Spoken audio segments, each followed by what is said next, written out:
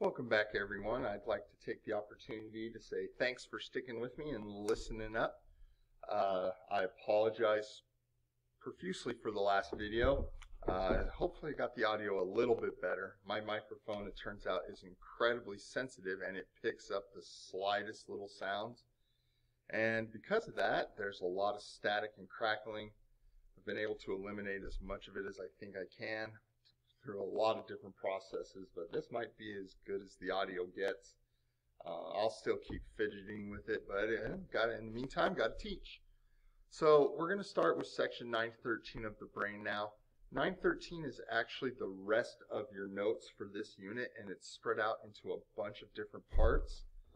So I'll break it up into different chunks. Whatever I cover as far as a PowerPoint or a video goes, I'm hoping that that will end up correlating to what the quizzes match. That's what I'm checking right now in my notes here, seeing if it all correlates or where I need to stop to make sure I've covered everything that will show up on the quizzes that I give you.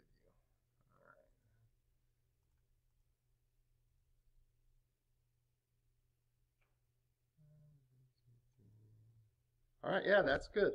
Okay, so the three major parts of the brain, you can see here, it's not very difficult to figure out. They are the cerebrum, the cerebellum, and the brainstem. The cerebrum is this top portion of the brain. All right, it contains a central fissure that goes down the middle of it. If it was turned, you could see that. It contains all the lobes of the brain that we often talk about, like the occipital, parietal, frontal, temporal. All of those lobes are the cerebrum. The cerebellum sits underneath the occipital lobe, which is right here, and we'll get into what it does in a minute. And then the brainstem actually connects into and up into the brain, and there you go. If we look at it from this way, this is your cerebrum. Like I said, there is a fissure going right down the middle, separating your brain into a right and a left side. Your cerebrum is responsible for your higher mental function. It's what allows us to solve problems, gives us our memory, our reasoning.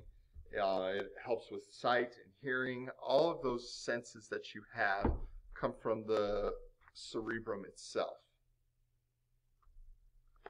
The cerebellum is what kind of gives you its balance.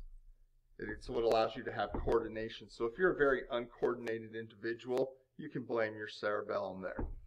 Now, the cerebellum has a lot of white matter.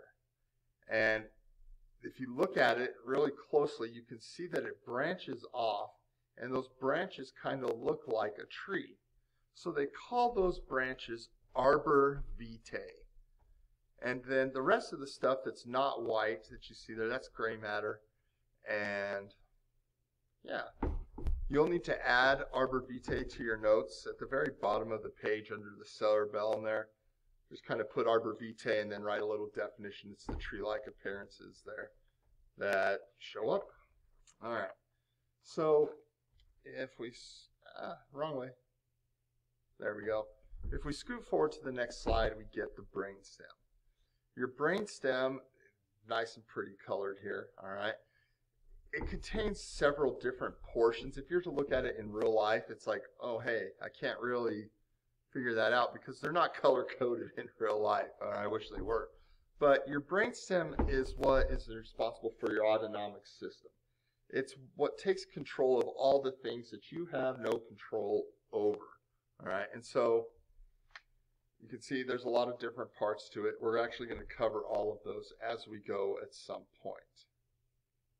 And so if you look at your cerebral hemispheres, obviously there's a right side and a left side. And each side we consider a hemisphere. So your cerebral hemisphere is left and right, and then that gap going right down the middle is called the longitudinal fissure. All right. Now, scientists have kind of gotten into this. There's not really a left and a right side of the brain, that they all work together. And yes, that is correct, but they have been able to figure out that certain tasks will light up certain portions of the brain more. And so they've kind of figured out that speech, language processing, comprehension, and logical reasoning are found on the left-hand side of the brain. And then your spatial tasks, vision independence, recognition, that's recognizing things by touch instead of sight. So if you closed your eyes and picked something up and could tell what it is, that's a spatial task. And they say that is more the right side of the brain. I think they're trying to get away from this right and left side and just really stick to the fact that the brain as a whole is responsible for everything you do.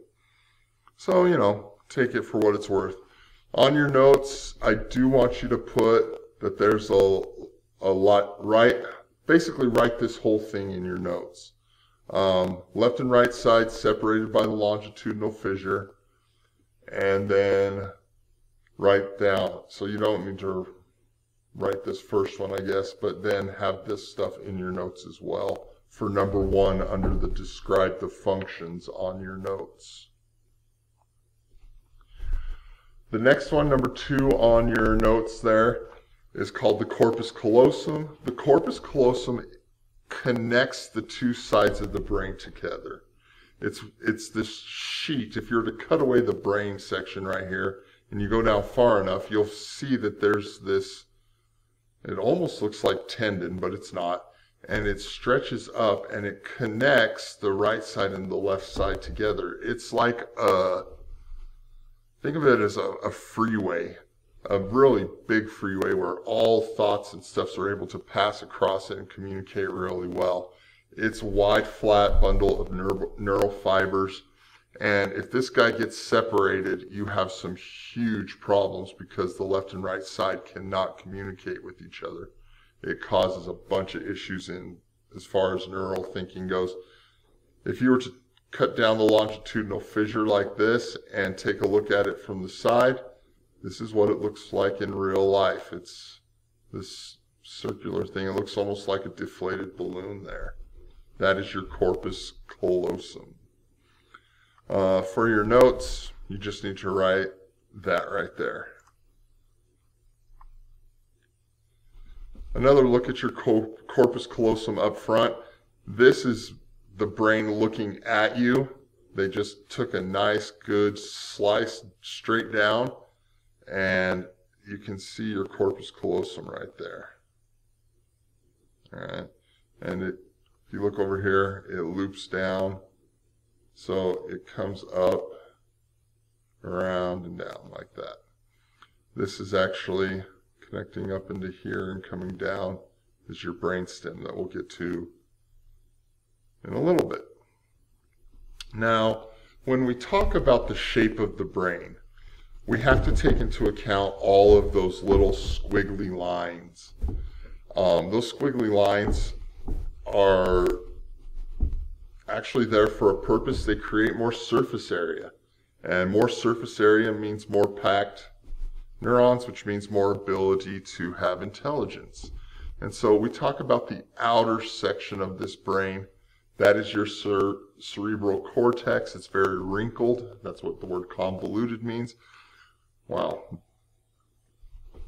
it's not what it means, but whatever. All right, so the maximum amount of gray matter is actually your brain neurons that fit inside the skull. And those convolutions are sulcus and gyrus. Now, if you're talking about multiple, it would be sulci and gyri. And so the sulcus are the grooves, and fissures are often used interchangeably with them. And then the gyri are the bumps or raised ridges of the brain. So if you look here, you can see this gap that comes down. That's your sulcus. The bump that is formed by that would be your gyrus. So you would have the gyrus on top, and then the sides, that crack that represents it, is your sulci.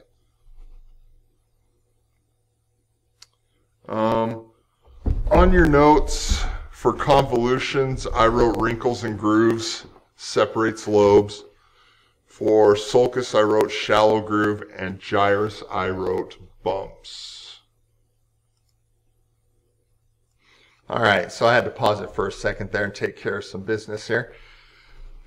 Moving on, the fissures are actually the deeper grooves in the brain. They're deeper than sulci, but especially like there's a fissure that comes down here that is often called a sulcus instead, and it drives me nuts, but whatever. All right. Transverse fissures are what separate your cerebrum from your cerebellum. So it's this gap right here that separates this whole thing from your cerebellum and brainstem there, basically. Your lateral fissure separates your temporal lobe from the frontal and parietal lobes. So you've got the lateral fissure right here. And then if you look, this is what I'm talking about. It's a fissure, yet they're calling it a sulcus here. It drives me nuts, all right? And then the longitudinal fissure is what separates the left and right hemispheres. That's just basically, I wrote these straight down in my notes for number 4 on your page there.